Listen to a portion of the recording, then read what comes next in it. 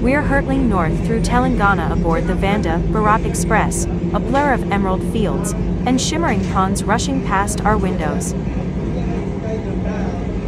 The speedometer nudges past 120 kilometers per hour, the rhythmic clatter a steady soundtrack to this incredible journey. On my right, a seemingly endless carpet of emerald green paddy fields unfolds. To my left, a tranquil pond reflects the azure sky. The journey on the Vande Bharat Express is a captivating experience, a chance to witness the timeless beauty and dynamism of Telangana, India.